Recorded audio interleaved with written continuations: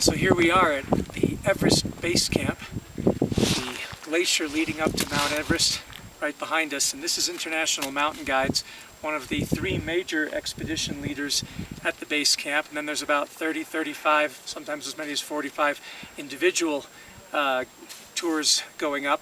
But it seems like almost all of them have some kind of photovoltaics, and according to the leaders of International Mountain Guides, they've been bringing PV up here every year for the past 20 years. So photovoltaics is alive and well in the Khumbu region.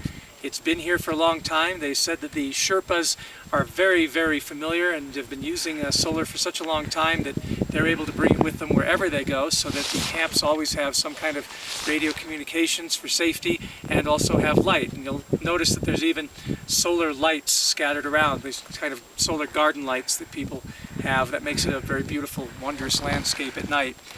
So renewable energy, it's a no-brainer up here.